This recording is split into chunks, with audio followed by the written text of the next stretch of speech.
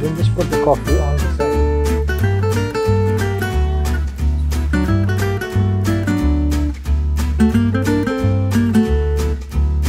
And here's our orange crepe or Crepes Suzette and our Affogato.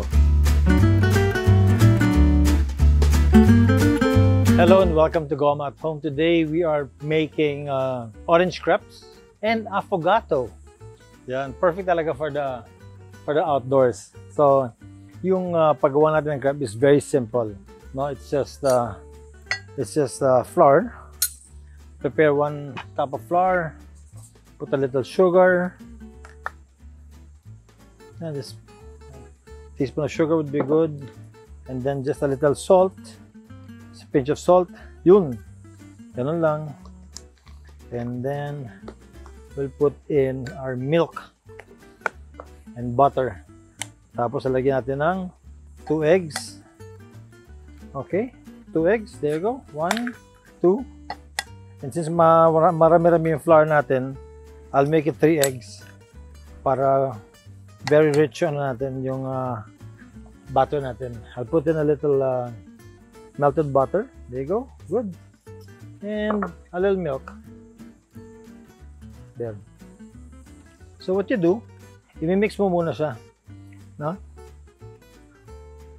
And yan, dahan-dahan lang, dahan-dahan until mag-incorporate yung mga liquid in the flour. Mix it hanggang mag-incorporate na lahat. And then slowly, you'll add in more milk. What you want na butter is yung very thin na butter, no? Ayaw mo na makapal because when you make crepes, pag nilagay mo na siya sa pan mo, gusto mo na medyo malambot siya, very thin, no, watery, ganun ang texture niya. See? And then just mix it well. Ano? To, kita mo to, that's very thick, no? I'll add a little more butter. A little more butter, there you go. Good. Very nice.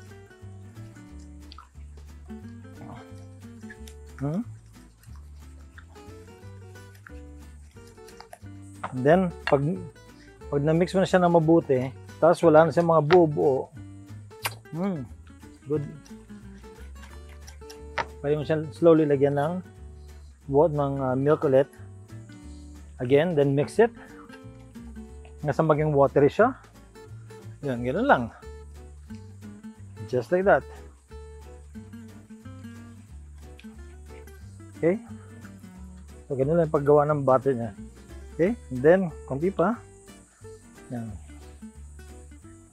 And every once in a while you're cooking, what you want to do is to keep on mixing it para makita mo yung butter mo, no? Talagang mixed well siya. Tapos hindi siya nagbubuo-buo. There. Good. Nice. Alright. Once you're done, tabi na natin to. I'll put it there para occasionally halo-haluin natin siya. So I'm done with my milk. I'll use my sugar na while. Okay na ako sa eggs ko. Tatabi ko na ito. Okay? Next, gagawin na natin yung ating crepe. You have to be very careful na hindi masyado mainit yung pan mo, no? Kasi masusunog siya eh. And then it's best to use non-stick pan. So if you don't have this kind of crepe pan, you can also use this, basta non-stick siya. Okay? And then usually yung mga first two na crepe mo, ano yan eh, because nga medyo malamig pa yung pan. So, hindi pa maganda masyado yung luto nun. It only becomes better on the third and then the succeeding crepes. Okay. And then, pang measure natin isang ganito lang. You know, just like that.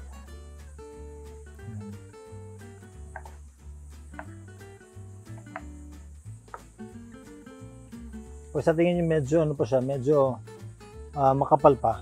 Add a little water Just like this. Yan, ganyan lang, oh. Add mo lang konting water, and then, i-mix mo ulit siya. Yun.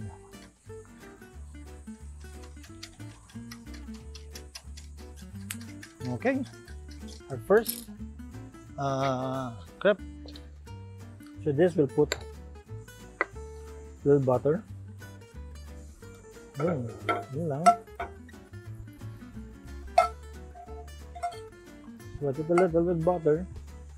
Then lagyan mo yung butter dito. Yun lang.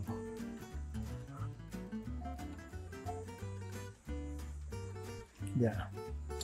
Okay. And then we'll mix this.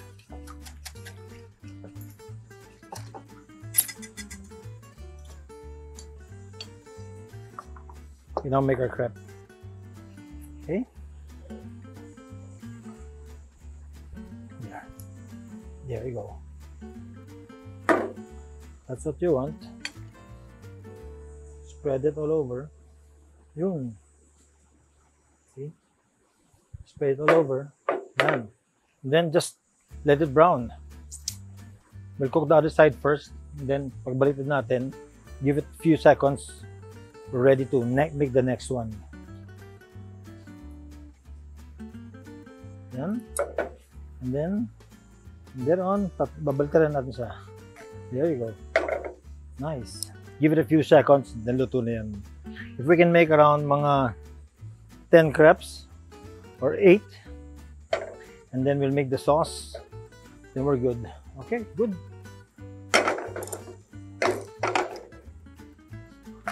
Good, see? Ganda. Nice color. Perfect. Okay, then we move it here. Yun. Ingatan nyo lang na hindi siya mapunit. Okay, careful. Oh, it's very thin. Tama yan. Dapat ganun lang kasi nagka-thin. Repeat the whole process. Just drop in some butter. Okay. There you go. All over.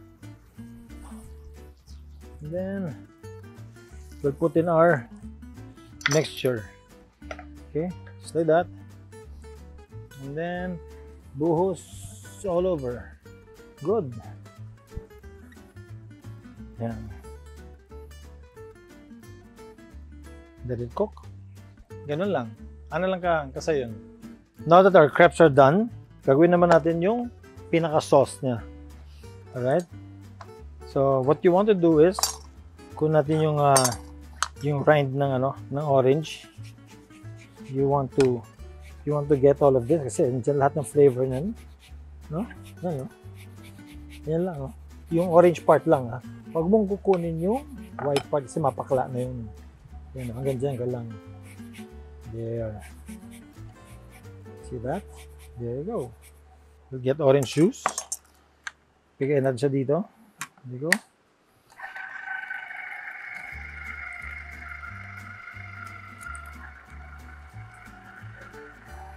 Okay, we'll use the juice.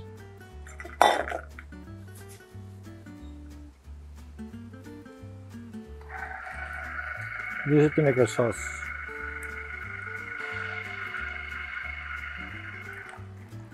Okay, here you go. That's all we need. And at this point, we are going to make our sauce for the crepe. That makes it Crepes Suzette. Now we'll make our sauce using sugar, Grand Marnier, and butter. Okay, we'll put in our butter first. There. Wow. Okay. So we'll melt our butter. There you go. Nice. Nice. There. We'll lower the temperature. Okay. Just let it melt. And then we put in some sugar. Put in 2 tablespoons of sugar. And then we'll put in our orange juice. There. We'll put in our orange rind. Yeah, good. And we'll mix it until it becomes a sauce. Once the sugar is melted, we'll put in our crepes. All right. So I'm going to prepare the crepes. We'll fold it. There you go. 2/4. Fold it. There. So we have our sauce. Let's try our sauce, how it's coming along. Okay. Sugar's melted.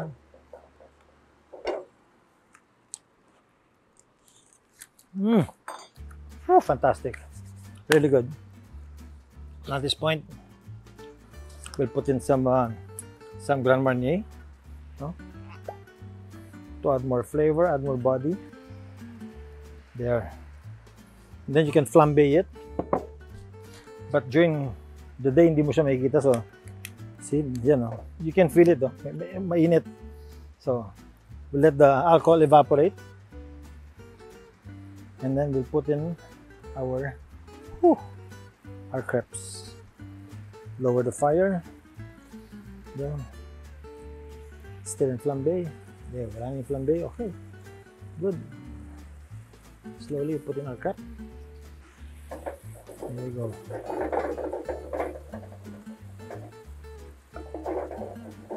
See how beautiful the colors are. Nice. And then the crepe is absorbing all the sauce. Yun. Nice. Good. So we'll put this in our plate. Serve natin siya. Nice one.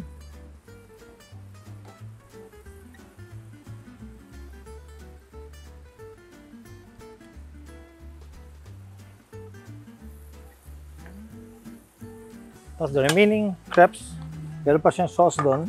Put it there. Put it there. Good. Ganito. And there you go. That's our crepes. And then yung sauce.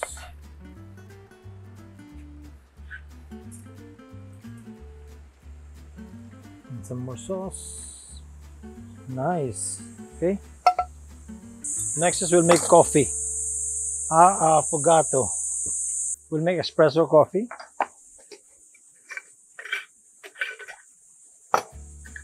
For me, this is the best espresso maker.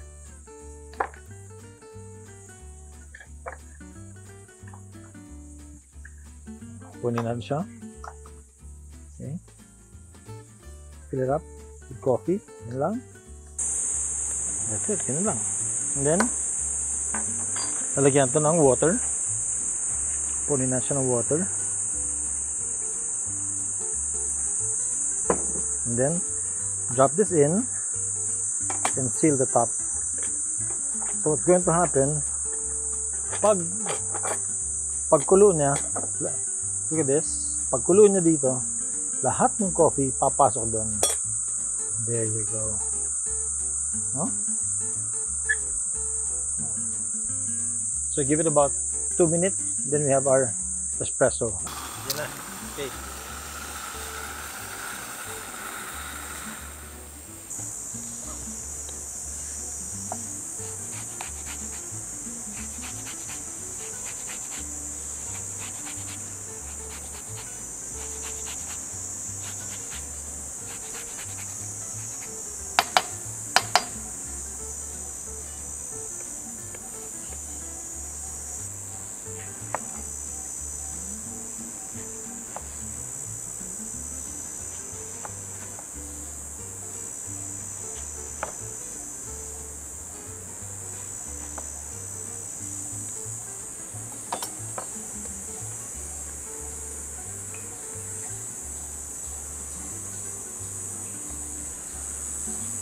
Lapit din.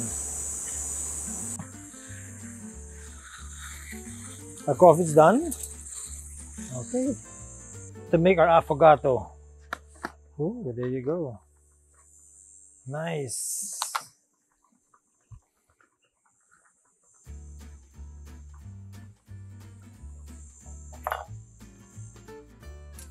Soft ng ice cream, no? Dahil sa init. You know? Yes. There. Put 1 scoop. And then another one. Yes. Okay?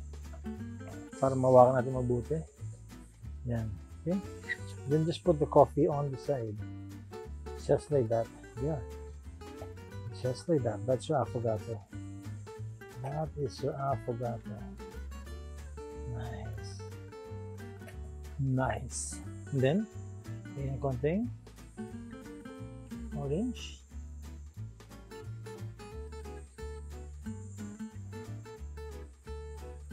Ooh, beauty. And here's our orange crepe or crepe Suzette and our affogato. Alright, let's try this.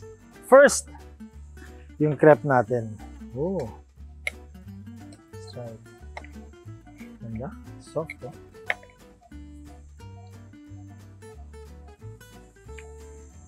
Sarap. One more.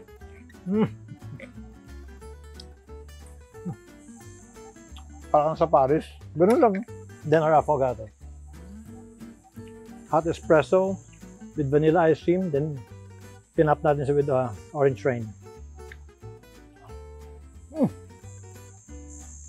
Wow. Let's mix it and take a sip.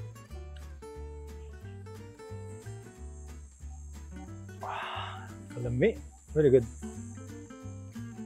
Perfect with perfect with our crepes. One more. There you go. Last. Woo.